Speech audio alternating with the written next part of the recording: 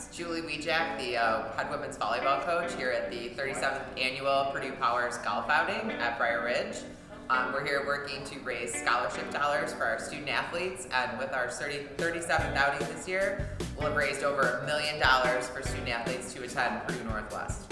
So it's a way to kind of supplement our scholarship budget. A lot of major donors, a lot of sponsorships, and a lot of foursomes are where all the money is driven from.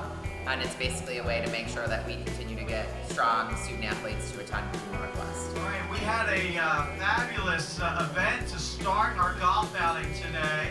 Foursome of Miss Frankie Fesco, Sue Eriks, Debbie, and Kay Tarenga. Kay led off with her first shot today with a hole-in-one. I was shocked it went straight. Okay. Because I play this course a lot, and I usually end up in the trees on the left. So when it hit right in front of the green and kind of was headed toward the pin, yeah, it was kind of exciting. We were just kind of joking, oh, that could be a hole-in-one.